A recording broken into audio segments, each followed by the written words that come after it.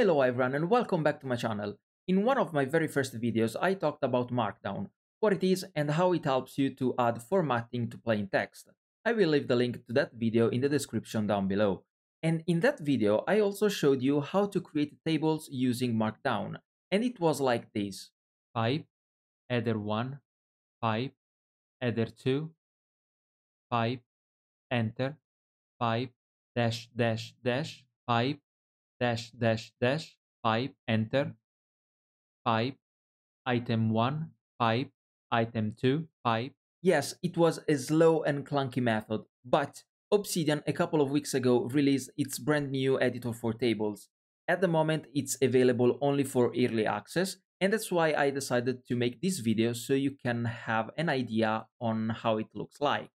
But before we start, don't forget to hit that subscribe button and ring the notification bell so you'll never miss any of my future content. And now, let's get started. First of all, now you can create a table by simply open the command palette with Ctrl P or Command P and click on Insert Table.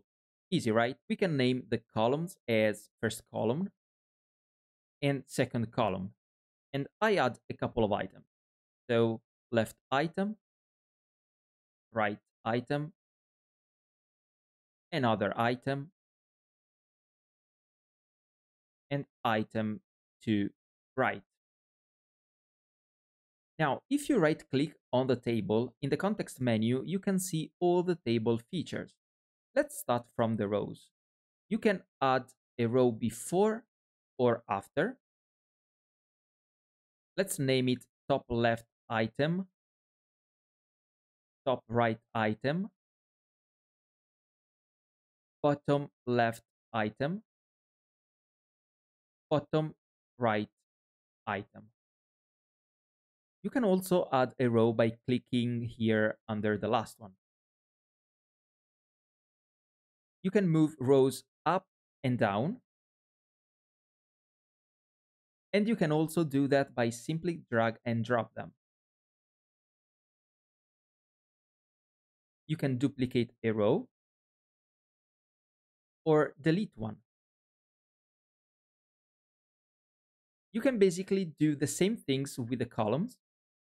You can add a column before or after and just add some values inside.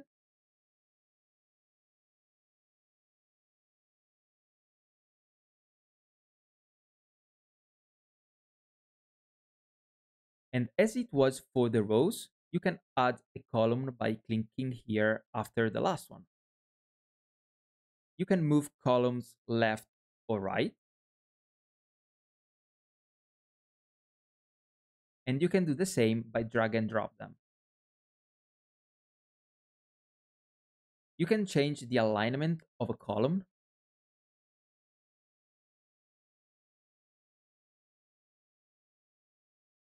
You can duplicate columns or just delete them. Lastly, you can sort your data in ascending or descending order.